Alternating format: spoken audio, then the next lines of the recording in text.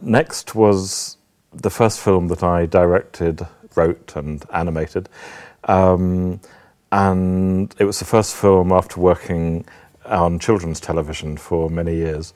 And basically the film was an exploration of body language. I was trying to push the puppet, the beautiful puppet by Mackinnon Saunders, to its limit, trying to tell 37 stories of Shakespeare in as many different ways as I could, just using the puppet.